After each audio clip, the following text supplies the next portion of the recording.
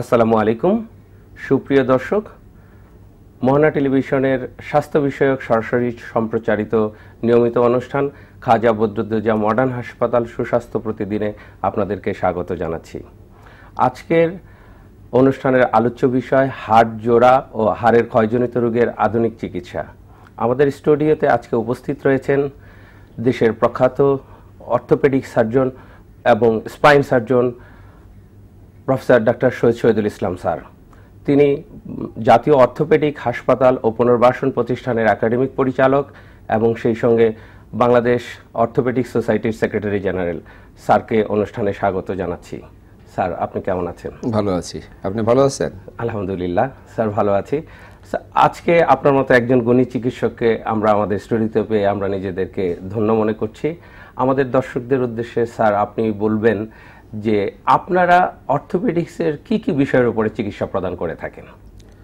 ধন্যবাদ।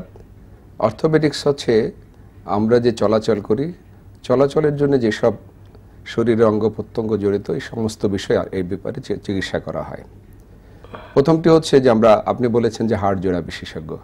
অবশ্যই হাড় জোড়ার সাথে মাংসপেশি আছে এবং এগুলি পরিচালনার জন্য স্নায়ুতন্ত্র আছে। এর যে কোনো সমস্যা জন্মগত হোক, আঘাতজনিত হোক বা আঘাতের পরবর্তী পর্যায়ে উৎপত্তি হোক অথবা কোনো ইনফেকশনের কারণে বা ইনফ্লামেশনের কারণে হোক, আমরা সেই সব বিষয়ে চিকিৎসা দিয়ে থাকি। ধন্যবাদ স্যার। স্যার, আমরা প্রতিনিয়তই দেখি যে রাস্তাঘাটে চলাফেরা করতে সময় আমরা বিভিন্ন দুর্ঘটনায় পতিত হই। দুর্ঘটনার কারণে আমাদের হাত পা ভেঙে যায়। ঠিক সেই সময়ে আমরা যখন হাসপাতালে আসার পূর্ববর্তী সময় আমাদের কি করণীয়? কোনো করণীয় থাকলে স্যার বলবেন প্লিজ। হ্যাঁ, অবশ্যই করণীয় আছে। আপনারা খেয়াল করে থাকবেন, বাংলাদেশ একটি দুর্ঘটনা প্রবণ দেশ। সারা বিশ্বে দুর্ঘটনাজনিত মৃত্যুর কারণ কিন্তু তৃতীয় মৃত্যুর কারণ। আপনারা সকলে জানেন প্রথম মৃত্যুর কারণ যে হৃদরোগজনিত, দ্বিতীয় ক্যান্সার এবং তৃতীয় কারণটাই কিন্তু দুর্ঘটনাজনিত মৃত্যুর কারণ। এই জন্য সারা বিশ্বে এই দুর্ঘটনার প্রতি অত্যন্ত গুরুত্ব দিয়ে থাকে এবং দুর্ঘটনার চিকিৎসার চেয়ে প্রতিরোধের উপরই ব্যক্তিগতভাবে আমি বেশি গুরুত্ব দিয়ে থাকি। আমরা সোসাইটির পক্ষ থেকে এই ব্যাপারে বিভিন্ন অনুষ্ঠানে বলে থাকি। এই সুযোগে আমি বলতে চাচ্ছি, সদাশয় সরকার এবং এই সঙ্গে সংশ্লিষ্ট সকলে যদি দুর্ঘটনা প্রতিরোধের প্রতি গুরুত্ব দিয়ে থাকেন, তাহলে চিকিৎসার জন্য আর আমাদের দ্বারস্থ সবাইকে হতে হবে না। যখন দুর্ঘটনাটি সংঘটিত হয় তখন অনেক ধরনের ইনজুরি হতে পারে। সবচেয়ে বেশি যেটা হয়, আমরা সেখানে রোগীকে প্রাথমিক চিকিৎসা দিয়ে থাকি। সেই প্রাথমিক চিকিৎসাকে আমরা বিভিন্নভাবে ক্যাটাগরাইজ করে থাকি। সেই ক্যাটাগরি অনুযায়ী আমরা ট্রায়ালস বলে থাকি, অর্থাৎ রোগীকে আমরা বিভিন্ন ক্যাটাগরিতে ভাগ করি কাকে কীভাবে চিকিৎসা দেব। প্রথমেই ওখানে যে কোনো একজনকে লিডারশিপ নিতে হবে, যাতে কোনো কারণে এখানে ক্যাওয়াস কনফিউশন শুরু না হয়। এবং সেখানে প্রাথমিকভাবে ধরেন একজন রোগী অজ্ঞান হয়ে আছে, আমরা তাকে মুভমেন্ট কীভাবে করব, প্রথমে কীভাবে বের করব, সেই বের করার পদ্ধতিটি আমাকে জানতে হবে। তারপরে বের করার পরে আমরা ধরে নেব কোনো অজ্ঞান রোগী হোক অথবা যে আঘাতজনিত রোগী হোক, তার যে কোনো জায়গায় ইনজুরি থাকতে পারে। সেই ইনজুরিটা থাকলে তাকে আমরা কতগুলি ক্যাটাগরিতে ভাগ করি, এটা আমাদের সিস্টেম। আমরা বলি ABCDE, পাঁচটা ক্যাটাগরি। মানে অ্যাকর্ডিং টু আমরা তাকে যে চিকিৎসাটা দেব, আমরা এয়ারওয়ে দেখি প্রথম, এটা পরিষ্কার আছে কিনা। পরিষ্কার না থাকলে আমরা এয়ারওয়েটা পরিষ্কার করি, মানে শ্বাস নেওয়ার ব্যাপারটা, শ্বাস নালী বা মুখ গহ্বর থেকে ভিতরে পর্যন্ত এই জায়গাটায় অনেক সময় ময়লা ঢুকে থাকে অথবা রক্ত জমে থাকতে পারে অথবা দাঁত ভেঙে ঢুকে থাকতে পারে, এটাকে পরিষ্কার করি। তারপরে আমরা দেখি রোগী শ্বাস নিচ্ছে কিনা, এটা দেখতে হবে শ্বাস নিচ্ছে কিনা। যদি শ্বাস না নেয় তাহলে আমরা আর্টিফিশিয়াল রেসপিরেশন তাকে দিতে পারি। তারপরে আমরা দেখি রোগীর রক্ত সঞ্চালনটা ঠিক আছে কিনা অথবা অন্য কোথাও ব্লিডিং আছে কিনা।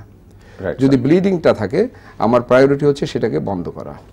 তার মানে স্যার, যদি অ্যাক্সিডেন্টের পরপর কোথাও রক্তক্ষরণ হয়, ওই দুইটা কাজের পরপরই আমরা রক্তক্ষরণের দিকে গুরুত্ব দিই। ডেফিনেটলি কাপড় দিয়ে পেঁচিয়ে রাখবো। আমরা প্রেশার, প্রথমে যে কোনো ভাবে প্রেশার, হাত দিয়েও প্রেশার দিতে পারি, কাপড় আপনার কাছে নাও থাকতে পারে, হাত দিয়ে প্রেশার দেবো। মনে করেন হাতে কোথাও ইনজুরি আছে, আমি হাতটাকে ধরে উঁচু করে রাখতে পারি। পা থাকলে পাটাকে উঁচু করে রাখতে পারি। গুরুত্বপূর্ণ তথ্য দিলেন, মানে হাতটা উপরের দিকে রাখতে হবে। আমরা বলি প্রেশার এন্ড এলিভেশন, চাপ দিয়ে রাখা এবং উঁচু করে রাখা। চাপ দিয়ে রাখার জন্য আপনি হাত দিতে পারেন, তারপরে কিছু কাপড় যদি আপনি পান বা কটন পান, স্টেরাইল হলে সবচেয়ে ভালো হয়। কিছু না পেলেও আপনি প্রেশার ব্যান্ডেজ দিয়ে রাখতে পারেন। বুঝতে পেরেছি। এটা হচ্ছে একটা কারণ, একটা চিকিৎসা। তারপরে এটাকে আমরা সবচেয়ে বেশি গুরুত্বপূর্ণ আপনাদের জন্য, সাধারণ মানুষের জন্য, সেটা হচ্ছে আমরা তাকে যাতে সেফ ট্রান্সপোর্ট অর্থাৎ সেফ ট্রান্সপোর্ট আমরা তাকে মানে স্থানীয় হাসপাতালে যেখানে সে উন্নত সার্ভিসটি পাবে সেখানে আমরা তাকে ট্রান্সফার করব। আমরা একটা রোগীকে অবশ্যই চ্যাংদোলা করে তুলব না, কমপক্ষে 3 জন লোক, একজন চ্যাংদোলা বলতে কি বোঝা যাচ্ছে? তাকে ভাঁজ করা যাবে না, আমরা ধরে নেব তার মেরুদণ্ড এখান থেকে নিচ পর্যন্ত মেরুদণ্ডের কোথাও স্পাইন ইনজুরি হতে পারে। তার মেরুদণ্ড একটা খুবই গুরুত্বপূর্ণ বিষয়। অবশ্যই এটাকে এই রোগী ট্রান্সফারের ক্ষেত্রে মেরুদণ্ড একটি গুরুত্বপূর্ণ বিষয়, যাতে মেরুদণ্ডে আঘাত পেলে যে আঘাতটা তার হয়ে গেল আমরা ফার্দার ট্রান্সফারের সময় আমরা যেন আর কোনো আঘাত তাকে না দেয়, ওখানে আবার ইনজুরি করলে তাহলে তার প্যারালাইসিস হয়ে যাওয়ার সম্ভাবনা থাকবে, যে প্যারালাইসিসটি আর ভালো হওয়ার সম্ভাবনা থাকবে। মানে একদম সোজাসুজি চিৎ করে রেখে রোগীকে বহন করতে। আমরা একজন মানুষ যখন শুয়ে থাকি তখন যে পজিশনটা থাকে ঠিক ওই পজিশনটা মেনটেন করে আমরা তাকে ট্রান্সফার করব। আর যদি কোথাও পা ভেঙে যায় আমরা টান দিয়ে সেটাকে সোজা করে, কিছু যদি না পারি একটা লাঠির সাথে পাটা বেঁধে দিতে পারি, একটা লাঠিও যদি না থাকে হাতে একটা ছাতি থাকলে বেঁধে দিতে পারি, সেটাও যদি না থাকে আমরা পাশের পাটার সাথে বেঁধে দিতে পারি। হ্যাঁ, এইভাবে করতে পারি। আর আমরা একটা স্ট্রেচার যদি না পাই, একটা কাঠের তক্তা তারপরে 2টা তক্তা মিলে আমরা তৈরি করতে পারি, সেটার উপর করে রোগী আমরা ট্রান্সফার করতে পারি। আর যদি সৌভাগ্যবশত ধারে কাছে কোনো অ্যাম্বুলেন্স থাকে, সবচেয়ে জরুরি যেটা করতে হবে কাছের যে হাসপাতালের কাছে যে কোনো ব্যক্তি এটা ফোন করে বলতে হবে যে আমরা এরকম এখানে অ্যাক্সিডেন্ট হয়েছে, আমরা রোগী ট্রান্সফার করে আপনার এখানে নিয়ে আসতেছি। মানে হাসপাতালে যাতে পূর্ব প্রস্তুতি নিয়ে থাকতে পারে, ডেফিনেটলি সে ব্যবস্থা করতে হবে। ডেফিনেটলি। ধন্যবাদ স্যার, গুরুত্বপূর্ণ তথ্য দিলেন। স্যার, আমরা একটা রোগীকে নিয়ে যখন হাসপাতালে আসি অথবা সাধারণ জনগণ যখন অ্যাক্সিডেন্ট পরবর্তী নিয়ে আসে, ঠিক সেই সময় ইমার্জেন্সি ডক্টরের ভূমিকাটা কি হবে, কি হওয়া উচিত? আপনি নিজে বলেছেন যে ইমার্জেন্সি অর্থোপেডিক্সে আমাদের কতগুলি ইমার্জেন্সি আছে যেগুলি আমরা প্রায়োরিটি দেব, এটা আপনাদের বুঝতে হবে। সব রোগীকেই আমরা এক ধরনের প্রায়োরিটি দেব না। যেমন কোনো ডিসলোকেশন যদি হয়, কোনো জয়েন্ট, অনেকে বলে যে হাত উঁচা করেছি এটা পড়ে গেছে, বা এলবো জয়েন্ট ডিসলোকেশন অথবা হিপ জয়েন্টটা ডিসলোকেশন হয়ে গেছে, আমাদের কাছে এটা হচ্ছে অর্থোপেডিক ইমার্জেন্সি। ডিসলোকেশন মিন্স হচ্ছে কি ওখান থেকে ডিসলোকেশন মানে জয়েন্টের মধ্যে 2টা আর্টিকুলার সারফেস থাকে, একটা জয়েন্টের মধ্যে যে কোনো একটা আর্টিকুলার সারফেস 2টার মধ্যে কন্টাক্ট না থাকা, সরে যাওয়া, নড়ে যাওয়া মানে পজিশন মতো না থাকা, সেটাকে ডিসলোকেশন। আরেকটা আমরা বলি ওপেন ফ্র্যাকচার।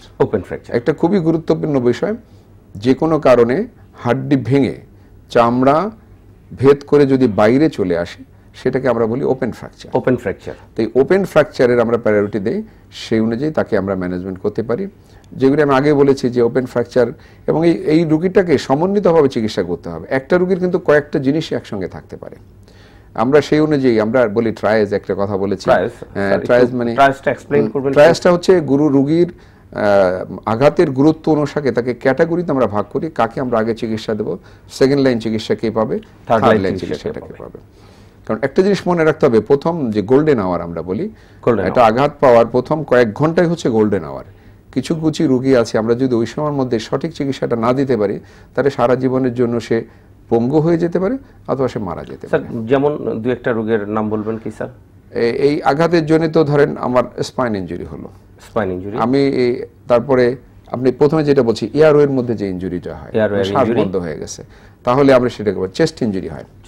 মনে করেন চেস্ট ইনজুরি হলে তার আমরা একটা আছে ফ্লায়াল চেস্ট, 2 পাশে হাড্ডি ভেঙে গেলে মাঝখানে পোর্শনটা উল্টা দিকে ওঠানামা করে, শ্বাস নিলে সাধারণত আমাদের বুক ফোলার কথা, ওটা ভিতরে চলে যায়, আরেকটা বাইরের অংশে চলে আসে। আরেকটা জিনিস যেটা হচ্ছে যে কোনো কারণে বুকের মধ্যে রক্ত জমে একটা লাংসকে প্রেসার দিয়ে অন্য লাংস দিকে ঠেলে নিয়ে যায়। এগুলো গুরুত্বপূর্ণ আলোচনা করছিলেন। আমরা দর্শকদের একটা ফোন নিয়ে নিই, আবার আসছি আপনার কাছে। প্রিয় দর্শক, আপনি আপনার নাম পরিচয় বলে প্রশ্নটি করুন। প্রশ্নের পরিচয় হলো, আমি জামাবাড়ি থেকে বলছি আর কি, আমার নাম কবির হোসেন। আমার ওয়াইফের ওই পায়ের গোড়ালির হাড্ডি ক্ষয় হয়ে গেছে, তো এখানে লোকালে একটা অর্থোপেডিক ডাক্তারকে দেখাইছিলাম, উনি ওটা বলছে 4 কোটির অর্থোপেডিক। তো এই জন্য উনি লাস্ট ট্রিটমেন্ট দিচ্ছে আপনার জয়েনিক্স প্লাস ট্যাবলেট আর হলো আপনার ক্যালসিয়াম কোরাকাল দিয়ে, এগুলি খাইতে বলছে আর রেস্টে থাকতে বলছে। এর কি আর উন্নত কোনো চিকিৎসা আছে কিনা একটু জানতে চাচ্ছিলাম। স্যার কোন প্রশ্ন করবেন? আদৌ ভালো হওয়ার সম্ভাবনা কিনা? ওনার বয়স কত? বয়স হলো 38। না, আপনি রোগীর নামটা কি বললেন? Charcot arthropathy. হ্যাঁ, রোগটার নাম বলছেন আমাদের লোকাল যে orthopaedic doctor Ferdous Raihan sir, doctor Ferdous Raihan. আচ্ছা, ঠিক আছে। উনি মোটামুটি হয়তো ঠিকই বলেছেন, তবে এটা ক্ষয়জনিত রোগ না। আপনার যে অ্যাঙ্কেল জয়েন্টের সমস্যা হয়েছে, আপনি যেটা বলছেন গোড়ালিতে না, গোড়ালির উপরে একটি জয়েন্ট আছে, সেখানে উনি আপাতত যে চিকিৎসা দিয়েছে আপনাকে সেই চিকিৎসাটাই নিতে হবে। আরও একটু উন্নত চিকিৎসার জন্য আরও কিছু পরীক্ষা নিরীক্ষা ওনার করা দরকার। সেই জন্যে আপনি যদি কোনো ভালো সেন্টারে ওনাকে নিয়ে আসতে পারেন তাহলে ভালো, কিন্তু উনি আপাতত যে চিকিৎসাটা দিচ্ছে সেটি সঠিক চিকিৎসা। স্যার, এই ক্ষেত্রে কি আপনি কোনো সাজেশন দিবেন যে নরম স্যান্ডেল কিছু পড়বে কিনা? ওনার কিন্তু উনি যে কথা বলছেন হিলে প্রবলেম না, যদি হিলে ব্যথা হতো তাহলে আমি নরম সোলের স্যান্ডেল পরতে বলতাম, অথবা জুতোর মধ্যে একটা হিল সাপোর্ট আছে, আমাদেরকে হিল প্যাড বলি বা হিল কুশন বলি, এটা ব্যবহার করলে ব্যথাটা কমতো। সেটা হলো অনেক সময় প্ল্যান্টার ফাসাইটিস, গোড়ালির তলায় যেটা ব্যথা হয়, অথবা গোড়ালির পিছনে একটা হয়, সেটা করলে রেট্রোক্যালকিনিয়া বার্সাইটিস। তো তার জন্য আমাদের চিকিৎসার মধ্যে একটা আছে মেডিকেল চিকিৎসা, আর একটা হলো ফিজিক্যাল চিকিৎসা। আমরা কিছু ফিজিওথেরাপি করে থাকি, সেই ফিজিওথেরাপির অনেক ইম্পর্টেন্স আছে। আর ওনাকে অ্যাভয়েড করতে হবে শক্ত জায়গায় যাতে না পারে, শক্ত স্যান্ডেলগুলো যাতে না পারে, এগুলো অ্যাভয়েড করতে হবে। স্যার, এই ক্ষেত্রে কি বরফ জাতীয় জিনিসের কোনো উপকার পাওয়া যাবে? বরফের উপকার সাধারণত অ্যাকুইট ট্রমা যেখানে হয়, আঘাত যেখানে হয়, কর্নার অ্যাঙ্কেলে যদি ইনজুরি হয়, তাহলে এই ক্ষেত্রে আমরা বরফটা ব্যবহার করি। এইখানে খুব বেশি একটা বড় উন্নতি নাই। অনেক সময় হালকা গরম পানিতে পা ডুবিয়ে রাখে, সেটাও বোধহয় খুব বেশি একটা সাইকোলজিক্যাল সাপোর্ট। ধন্যবাদ স্যার আপনাকে। আমরা পরবর্তী প্রশ্নটি নিচ্ছি। দর্শক, আপনার নাম পরিচয় বলে আবারও প্রশ্নটি করুন। ওয়ালাইকুম আসসালাম। জি বলুন। মায়ের অ্যাক্সিডেন্টে পায়ের নিচে, মানে হাঁটুর ঠিক নিচের যে অংশটা, ওখান থেকে মানে আরে গেছে একটু, তারপরে লম্বায় বেশখানি মানে অংশ নিয়ে ওটা ফেটে গেছে হাড়টা। এখন ওখানে 12 আনি জোড়া লেগেছে, এখন বাকি আছে অল্প একটু, কিন্তু ওই হাড়টা কোনোভাবেই অ্যাডজাস্ট করতেছে না। আবার অপারেশন করতে আমার মা ইচ্ছুক না। আপনি আমাকে কি সাজেশন দিবেন? স্যার, আমি আপনার প্রশ্ন ঠিক বুঝতে পারি নাই। ওনার কোথায় ভেঙে গেছে বলছেন? হাঁটুর নিচের যে হাড়টা, হাঁটুর যে মালাটা থাকে ওটা নিচের যে হাড়টা, প্যাটেলার ঠিক নিচে, হাঁটুর নিচের হাড়টা আমরা মনে করতে পারি এটা বোধহয় টিবিয়াল প্ল্যাটো ফ্র্যাকচার হয়েছে। ওনার বয়স কত? ওনার বয়স 50 আপ। 50 আপ, 50 ঊর্ধ্ব। 50 ঊর্ধ্ব। এখানে যদি ভেঙে যেয়ে থাকে তো উনি কি চিকিৎসা করতে চাচ্ছেন, আপনি কাকে দেখিয়েছেন তাও বুঝতে পারি নাই। তো এইসব ক্ষেত্রে আমার মনে হয় না যে আপনাদের নিজেদের চিকিৎসা করা উচিত। এই ক্ষেত্রে আপনার স্থানীয় যে কোনো একজন অর্থোপেডিক সার্জনের অবশ্যই পরামর্শ নিতে হবে, কারণ উনি বয়স্ক ব্যক্তি, যদি সঠিক চিকিৎসাটি না করেন ভবিষ্যতে এর থেকে আরও অনেক সমস্যা হতে পারে। ধন্যবাদ দর্শক। স্যার, আমরা আমাদের মূল আলোচনায় ফিরি। আপনি হাড় জোড়া বিষয়ক যে কথাটা বলছিলেন, সেই ক্ষেত্রে একটা বিষয় আমরা লক্ষ্য করে থাকি, অনেক সময় বাচ্চারা হাঁটাচলা করতে করতে দেখা যাচ্ছে যে বাবা মা তাদের ছেলে মেয়েকে ধরে হাঁটছে, হঠাৎ করে একটু পড়ে গেল বা হাঁটে এলবো জয়েন্ট, দ্যাট ইজ কোণের মধ্যে যে চোট লাগে, সেই ক্ষেত্রে আমরা কি করব? স্যার, প্রশ্নটা আমরা পরে আসছি, দর্শকের ফোনটা নিয়ে নিচ্ছি। দর্শক কে বলছেন? ওয়ালাইকুম আসসালাম। দর্শক কে বলছেন? কি জানতে চান? জি, রিউমেটিক আর্থ্রাইটিস। স্যার, এজন্য আমার ডাক্তার যদি প্রেসক্রাইব করছে, তো আমি ডাক্তার সাহেবের সাথে একটু শেয়ার করতে চাচ্ছি আমার অন্য কোনো সাপোর্টিং ওষুধ লাগবে, কিন্তু মানে খুব ইমপ্রুভ করতেছে না, মানে খুব ব্যথা করে। তো আমাকে জয়েন্ট টেক দিছে, আমাকে এসিক্লোরোফেন দিছে, ক্যালসিয়াম দিছে, আর হচ্ছে পেন ভিক্স দিছে। পেন ভিক্সটা আমার 4 বেলা খেতে বলছে, আর অন্যগুলো তো। দর্শক, জানতে পারি কি আপনার বয়স কত? আমার 40। হ্যাঁ, আপনার মনে হয় যদি কেউ রিউমাটয়েড আর্থ্রাইটিস বলে থাকে, উনি সঠিক বলেছেন।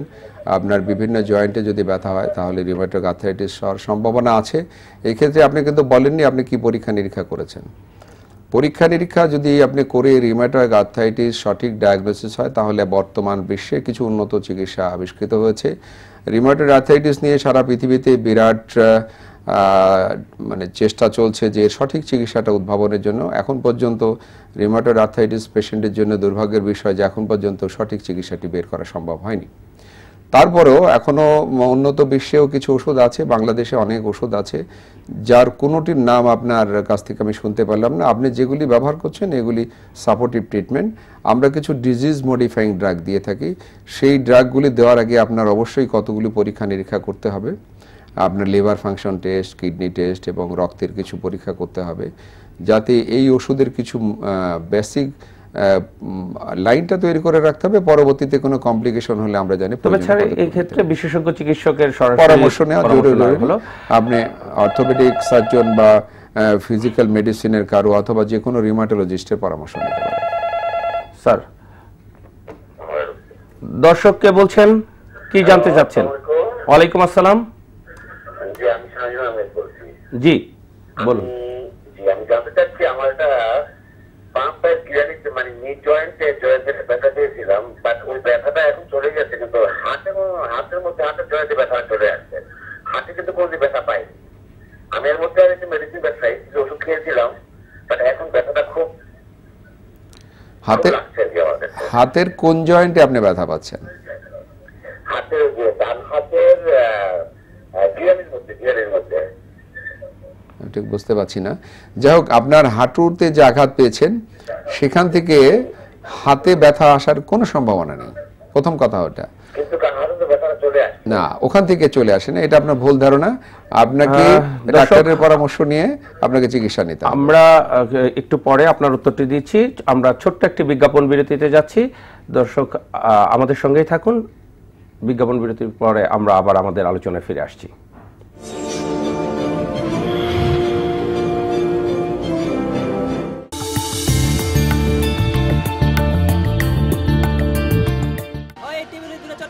আমার ভাই অল্পতে বসায় না। ব্রেকফাস্টে কড়া ফেসবুকিং এর সাথে মগ ভর্তি হোয়াটসঅ্যাপ, লাঞ্চে ফুল প্লেট লেটেস্ট ভিডিও, আর ডেজার্টে ননস্টপ মিউজিক, ডিনারে গরম গরম মুভি ডাউনলোড। আর যেখানেই হোক ইন্টারনেটে নো ডায়েটিং, সপ্তাহে 7 দিন ভরপেট ব্রাউজিং। ইন্টারনেট ব্যবহারে যারা একদমই ডায়েটিং পছন্দ করেন না, তাদের জন্য এখন 2 GB মাত্র 129 টাকায় 7 দিনের জন্য বাংলালি।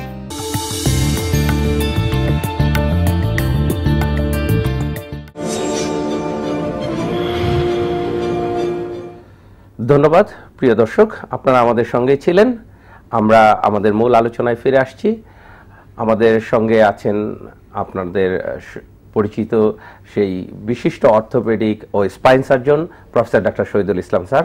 স্যার, আপনি যে আলোচনাটায় ছিলেন, আপনি বিজ্ঞাপন বিরতি যাওয়ার আগে একটা প্রশ্ন করেছিলেন, বাচ্চাদের হাত ধরে বাবা মারা হাঁটছে বা বড় ভাই বোন হাঁটছে, হঠাৎ বাচ্চা একদিকে চলে যেতে যাচ্ছে, টান পড়ে গেল, এটা তখন প্রচন্ড ব্যথা, বাচ্চা চিৎকার করতে থাকে, মা বাবা বুঝতে পারে না, ভয় পেয়ে যায়। এটাকে বলে পুলড এলবো। এটা বাচ্চাদের হয়ে থাকে। এইটার খুব সহজ চিকিৎসা আছে, তবে নিজেরা চেষ্টা না করে সাথে সাথেই অবশ্যই ডাক্তারের পরামর্শ নিতে হবে। পুলড এলবোই বলি, আর বাকিটা বলার দরকার নেই। এখানে জয়েন্টটা ডিসলোকেশন বা সাবলাক্সেশন হয়ে যায়। এটাকে ছোট্ট একটু ম্যানুভার করলেই আবার এটা জায়গা মতো চলে যায়। খুব কঠিন। এই ক্ষেত্রে কি যে প্রাথমিক চিকিৎসা বলতে যেগুলো বলেন, এখানে কোনো প্রাথমিক চিকিৎসা নেই, বরফ সেকদা বা না, এগুলো কিছুই করার দরকার নাই। তাকে খুব বেশি ব্যথা হলে, আসতে একটু দেরি হলে ব্যথার কোনো ওষুধ, প্যারাসিটামল জাতীয় কোনো ওষুধ খাওয়াতে পারেন, সঙ্গে সঙ্গে ডাক্তার কাছে নিয়ে যেতে হবে। আচ্ছা, আপনি হয়তো খেয়াল করেছেন অর্থোপেডিক এমার্জেন্সির কথা বলছিলাম, এটা একটা ডিসলোকেশন, এটা বা সাবলেক্সেশন, এটাকে আমরা অবশ্যই অর্থোপেডিক এমার্জেন্সি হিসাবে নেব, বিশেষ করে বাচ্চাদের ক্ষেত্রে। স্যার, আমরা কোন কোন ক্ষেত্রে এলবো ব্যাগটা ব্যবহার করব? এলবো ব্যাগ এটা হলো টেম্পোরারি ইমোবিলাইজেশন করে আমরা জয়েন্টকে, অনেক সময় এলবো জয়েন্টে যখন কোনো প্রবলেম হয়, যে কোনো ধরনের ব্যথা, কোনো আঘাত বা কোনো ইনজুরি, প্রাথমিক পর্যায়ে আমরা একটা এলবো ব্যাগ দিয়ে থাকি, অথবা রিস্টে বা হাতে যে কোনো জায়গায় হলে আমরা শোল্ডার, মানে পুরো হাতের যে কোনো জায়গায় সমস্যা হলে আমরা শোল্ডারটা দিয়ে, ব্যাগটা দিয়ে, এলবো ব্যাগটা দিয়ে তাকে ইমোবিলাইজ করি, টেম্পোরারি ইমোবিলাইজেশন। আমাদের যে কোনো ট্রিটমেন্টে ইমোবিলাইজেশন একটা পার্ট, অর্থোপেডিক্স এবং ট্রমা সার্জারিতে ইমোবিলাইজেশন একটা পার্ট। স্যার আপনি শুরুতে যেমন বলছিলেন যে পায়ে ভাঙলে প্রয়োজন হলে ছাতি দিয়ে হলেও ইমোবিলাইজেশন করতে হবে, ইমোবিলাইজেশন করতে হবে। আমরা যেমন এই ইমোবিলাইজ করার জন্য ব্যবহার করি, এবং পরবর্তীতে মনে করেন আমি প্লাস্টার দিলাম বা আমি কোনো চিকিৎসা করলাম, কোনো প্লাস্টার খুলে দেওয়ার পরে আবার কিছুদিন এই হাতটা ইমোবাইল রাখতে হলো, তখন আমরা ব্যবহার করি। এটা টেম্পোরারি, বুঝতে পারি। এলবো ব্যাগটা এটা পার্মানেন্ট কোনো চিকিৎসার জন্য ইউজুয়ালি ব্যবহার করতে হয় না, তবে দুই একটি ক্ষেত্রে দুই একটি ফ্র্যাকচারে আমরা এটা অনেক সময় ব্যবহার করে থাকি। পার্মানেন্ট এলবো ব্যাগের যথেষ্ট গুরুত্ব রয়েছে মানে মূল চিকিৎসার পূর্বে এবং পরে।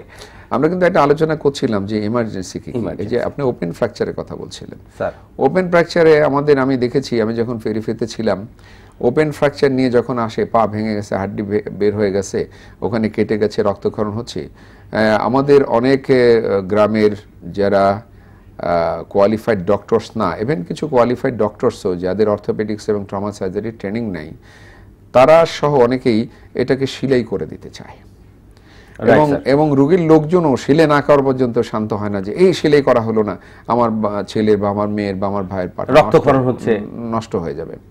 তা আমি সবাইকে ব্যক্তিগতভাবে আজকে অনুরোধ করব, যারা অর্থোপেডিক সার্জন বাদে যারা কোয়ালিফাইড এমবিবিএস ডাক্তার আছেন, যারা এই কোয়াক আছেন, তারা যখন একটা এরকম রোগী আসবে, কখনোই আপনারা সেলাই করবেন না। যেটা আপনারা করবেন অবশ্যই মিনিমাম একটা সাবান দিয়ে এবং এমনি বিশুদ্ধ পানি বলবো না, ঠিক কলের পানি দিয়ে, টিউবওয়েলের পানি দিয়ে জায়গাটা ধুয়ে এটাকে ইমোবাইল করে অবশ্যই ডাক্তারের কাছে পাঠিয়ে দেবেন। দর্শক, কে বলছেন? আপনার নাম পরিচয় দিয়ে প্রশ্নটি করুন। ওয়ালাইকুম আসসালাম। জি জিয়াউর রহমান। জি সুমন ভাই বলেন।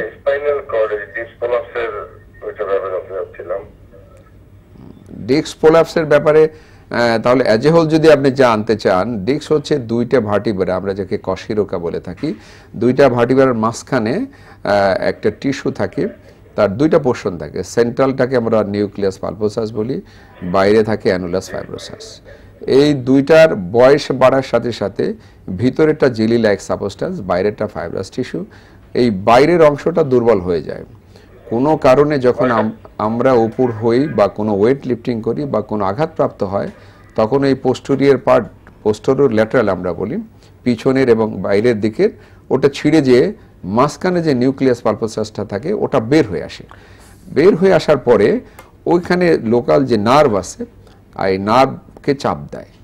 এই দুইটা কারণে ওখানে ব্যথা হয়, এবং ওই নার্ভটি যতদূর পর্যন্ত পায়ে যায় ততদিন পর্যন্ত ব্যথাটা যায়। আপনারা গ্রামের থেকে শুরু করে সবাই এটাকে লাম্বাগো সায়াটিকা বলে থাকি, অর্থাৎ সায়াটিক নার্ভের যে পোর্শন দিয়ে সেই ব্যথাটা যায় এটাকেই সায়াটিকা বলে থাকি। স্যার খুব গুরুত্বপূর্ণ তথ্য দিলেন। তার মানে ভার্টিব্রার মাঝখানের যে জেল জাতীয় পদার্থটা থাকে সেটাকে ডিস্ক বলছে, ডিস্কটা বের হয়ে আসে এবং নার্ভের উপরে কম্প্রেশন হয়, ফলে পায়ের দিকে ব্যথা চলে যায়। তো স্যার এই ব্যথাগুলোর ক্ষেত্রে আধুনিক চিকিৎসাগুলি কি কি আছে? এটা খুবই গুরুত্বপূর্ণ বিষয়। আপনি তো স্যার এটারই স্পেশালিস্ট সার্জন। আমি বিশেষ করে স্পাইন আমি করি, orthopaedic surgeon plus spine surgeon. কিন্তু এইটার ক্ষেত্রে এই একটা বিষয় যেখানে অনেকে মনে করে যে অপারেশন লাগবে, শতকরা 90 জন রোগী যদি সঠিক চিকিৎসা করতে পারে, কনজারভেটিভ চিকিৎসা বলি, সেটার 90 জন রোগী কিন্তু কনজারভেটিভ চিকিৎসা ভালো হয়ে যায়। এই কনজারভেটিভ চিকিৎসার 1 নম্বর পার্টটি হচ্ছে তাকে বিছনায় কমপ্লিট বেড রেস্টে শুয়ে থাকা। বেড রেস্ট আমরা আগে বলতাম যে অনেকদিন 3 সপ্তাহ ছিলাম, আমরা যখন শুরু করলাম এখন এটা মিনিমাম 3 দিন শুয়ে থাকার কথা বলে। তবে সেফগার্ড হচ্ছে 7 দিন যদি বিছানায় শুয়ে থাকেন, উনি না ওঠেন, না বসেন, কোনো মুভমেন্ট না করেন, সমস্ত কিছুর বিছানায় শুয়ে করেন, এই শুধু শুয়ে থাকার কারণেই কোনো মেডিসিন প্রয়োগ না করেই শতকরা 90 জন রোগী ভালো হয়ে যায়। স্যার মানে পরিপূর্ণ বিশ্রাম বলতে যেটা বলছেন সেটা, জাস্ট বিছানায় শুয়ে থাকবে, একটু শক্ত টাইপের বিছানা, স্বাভাবিক বিছানায় বলবো, তবে অবশ্যই ফোমের বিছানা নয়, নরম বিছানা নয়। ফোমের বিছানা নয়, ফোমের বিছানা। কিন্তু স্যার এটা ডিউরেশনটা বলছিলেন যে 3 সপ্তাহ, আবার বললেন যে 3 সপ্তাহ, এখন আমি 3 দিনও করা যেতে পারে, তো মিনিমাম 7 দিন শুয়ে থাকাটাই ভালো আমার মতে, এটা তার আমার মানে ব্যক্তিগত আপনি অপিনিয়ন। বলতে তবে চাচ্ছেন- আপনি একটা বিষয় কিন্তু অর্থোপেডিক চিকিৎসা কিন্তু আমি যেটা বলবো আরেকজনে ভ্যারি করতে পারে, কিন্তু সাধারণ মানুষের ক্ষেত্রে আমার ব্যক্তিগত উপদেশ হচ্ছে মিনিমাম 7 দিন শুয়ে থাকতে হবে। এটার লক্ষণ খুবই সোজা। আপনি যখন উপরে কাজ করতে গেলেন বা ঝাড়ু দিতে গেলেন অথবা গোসল করে কাপড়টি কাচতে গেলেন, তখনই হঠাৎ করে ওঠার সময় আপনি আর উঠতে পারছেন না, প্রচণ্ড কোমরে ব্যথা, এবং কোমরেই থাকে সাধারণত, মাঝে মাঝে যে কোনো পায়ে চলে যায়, এবং ব্যথাটার সাথে ঝিনঝিন করেন, আপনারা বলেন কালাই নেয়, অনেকে বলেন, আমরা বলি টিংলিং অ্যান্ড নামনেস, এটা হতে পারে। এবং অনেক সময় রুগী দেখবেন খুব এরকম সোজা অবস্থায় থাকতে পারছেন, এরকম বাঁকা হয়ে যাচ্ছে, কোনো দিক সোজা হতে পারছে না, মুভমেন্ট করতে তার খুব কষ্ট হচ্ছে।